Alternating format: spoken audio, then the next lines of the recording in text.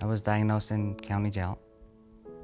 When I first was diagnosed, it was really hard.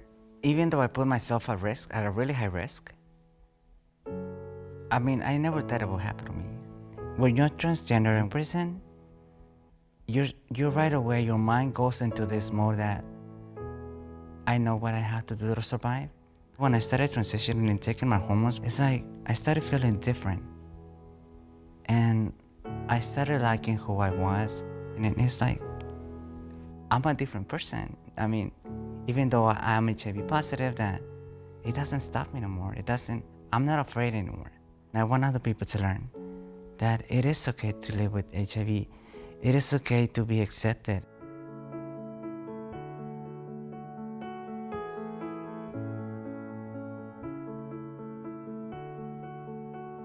One of the hardest things is when you first get diagnosed, right? So you have to deal with that shame. You have to deal with meeting doctors, meeting people, getting appointments, and your first reaction comes with like, how are they gonna look at me? How are they gonna judge me?